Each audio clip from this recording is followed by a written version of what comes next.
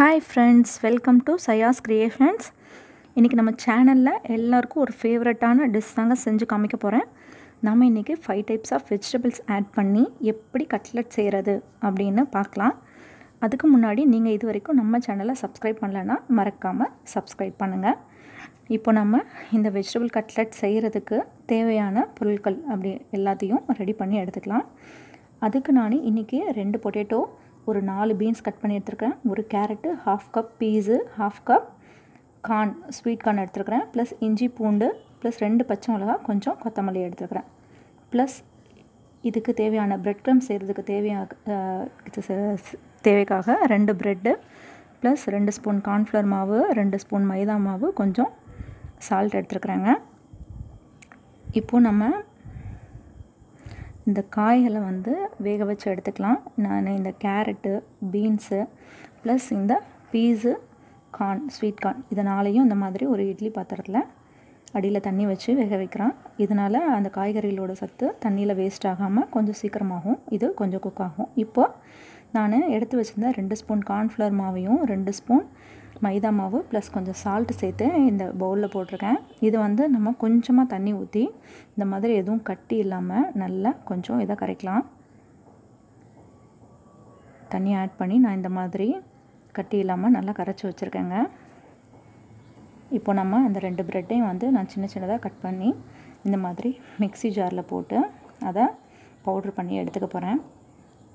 So இதை நம்ம மிக்சியில் போட்டு எடுத்தாச்சு. இங்கே பாருங்கள், இந்த மாதிரி நீங்கள் ஓரளவுக்கு குறைன்னு போட்டால் போதும், ரொம்ப அதை பவுட்ரு பண்ணணும் அப்படின்னு அவசியம் இல்லை. ஸோ இது இப்போ அந்த பிரெட் க்ரம்ஸ் ரெடி ஆயிடுச்சு. இப்போ நம்ம ஒரு பவுலில் நான் எடுத்துருக்கிறேன். இந்த பவுலில் நம்ம இப்போ வேக வச்ச காய் எல்லாத்தையும் ஆட் பண்ணி அந்த கட்லெட் செய்கிறதுக்கு தேவையான அந்த உருண்டை எப்படி செய்கிறது அப்படின்னு பார்க்கலாம். அதுக்கு நான் எடுத்து வச்சுருக்க 2 உருளைக்கிழங்கு எடுத்து வச்சுருந்தேங்க. அதை ஃபஸ்ட்டு வேக வச்சு எடுத்து வச்சுருந்தேன் தனியாக. அந்த உருளைக்கிழங்கு இதில் ஆட் பண்ணிக்கலாம். நீங்கள் ஒரு 80% வேக வச்சா போதும், ரொம்ப மையாக வேக வைக்கணும் அப்படின்னு அவசியம் இல்லை. ஒரு 70 to 80% வேக வச்சு இதை ஃபஸ்ட்டு இந்த பவுலில் இந்த மாதிரி சேர்த்துக்கிறேன். இந்த அளவுக்கு இது வெந்தால் போதும். ஸோ அடுத்து நான் எடுத்து வச்சுருந்தேன் 4 பீன்ஸ், அது வேக வச்சுருந்தோம், அதையும் நான் இதில் ஆட் பண்ணிக்கிறேன். கேரட் ஆட் பண்ணிக்கலாம். இப்போது ஸ்வீட் கார்ன் ஆட் பண்ணிக்கிறேன், ப்ளஸ் 2 பச்சை மிளகாவை நான் சின்னதாக கட் பண்ணி அதையும் ஆட் பண்ணிக்கிறேன். இதில் ஒரே ஒரு ஸ்பூனு இஞ்சி பூண்டு, பச்சை மிளகாய் ஆட் பண்ணிவிட்டு ஒரே ஒரு ஸ்பூனு இஞ்சி பூண்டு பேஸ்ட்டை ஆட் பண்ணிக்கலாம். ப்ளஸ் இதுக்கு தேவையான அளவுக்கு நம்ம சால்ட் ஆட் பண்ணிக்கலாம். இப்போ இதில் கொஞ்சம் நம்ம மஞ்சள் தூள் ஆட் பண்ணிக்கலாம். கொஞ்சமாக நான் இதில் இப்போ கொஞ்சம் ஜீரகத்தூள் ஆட் பண்ணிக்கிறேன்.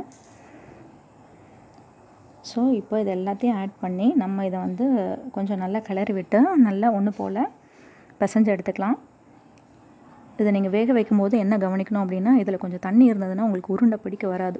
ஸோ நீங்கள் மேக்ஸிமம் நான் வேக வைக்கிற மாதிரி தண்ணி இல்லாமல் வேக வைக்கணும். உருளைக்கிழங்குல கூட நிறைய தண்ணி இல்லாமல் வேக வச்சுக்கோங்க. அப்புறம் இந்த மாதிரி உருண்டை பண்ணலாம். இதை இந்த மாதிரி உருட்டி எடுத்துகிட்டு இந்த உருண்டை பண்ணுறதுக்கு இந்த மாதிரி உள்ளங்கையில் வச்சு இந்த மாதிரி வீல் மாதிரி உங்களுக்கு இந்த ரவுண்ட் ஷேப் வர்றதுக்கு நீங்கள் இந்த சக்கரை மாதிரி இப்படி உள்ளங்கையில் வச்சு இப்படி சுருட்டி எடுங்க. அப்புறம் இந்த மாவில் டிப் பண்ணி எடுத்துக்கலாம்.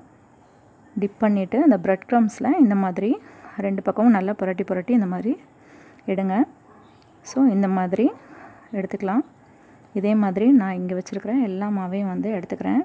ஸோ நீங்கள் உங்களுக்கு என்ன ஷேப் வேணுமோ அந்த ஷேப்பில் நீங்கள் கட்லெட் செய்யலாம். இங்கே பாருங்கள், நான் ஹார்ட்டு உங்களுக்கு காமிக்கிறதுக்காக ஹார்ட்டு, ஸ்கொயரு எல்லா ஷேப்லேயும் பண்ணியிருக்கிறேன், சர்க்கிளை.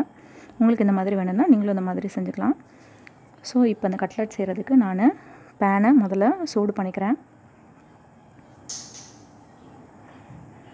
பேன் சூடாயிடுச்சு. ஸோ நம்ம இதுக்கு தேவையான இது பொரிச்சு எடுத்துக்கிறதுக்கு தேவையான ஆயிலை இதில் ஆட் பண்ணிக்கலாம்.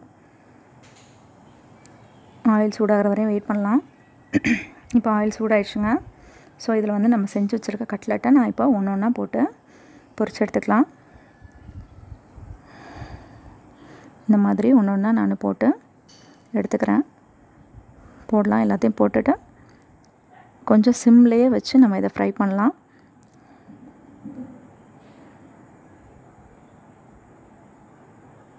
ஸோ கொஞ்சம் இப்போ இது நல்லா ஃப்ரை ஆகவும் கொஞ்சம் கொஞ்சமாக இதை பரட்டி விடலாம்.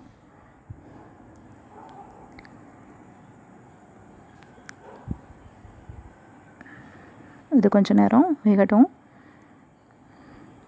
பாருங்கள், இப்போ நல்லா ப்ரௌனிஷ் ஆயிருச்சு. ஸோ இந்த ஸ்டேஜில் வந்து நம்ம கட்லெட்டை எடுத்துடலாம். ஸோ இந்த மாதிரி வரந்தண்டியும் நீங்கள் நல்லா கலர்ஃபுல்லாக வரந்தண்டியும் நல்லா ஃப்ரை பண்ணி எடுத்துக்கோங்க. ஸோ அவ்வளோதாங்க, நம்ம கட்லெட்டு இப்போ ரெடி ஆயிடுச்சு. பாருங்கள், இந்த கட்லெட் ரொம்ப சூப்பராக, ரொம்ப கிறிஸ்பியாக நல்லாயிருக்கும். நீங்களும் இதே மாதிரி வீட்டில் செஞ்சு பாருங்கள். செஞ்சு பார்த்துட்டு எனக்கு எப்படி இருக்குது அப்படின்னு கமெண்ட் பண்ணுங்கள். தேங்க்யூ.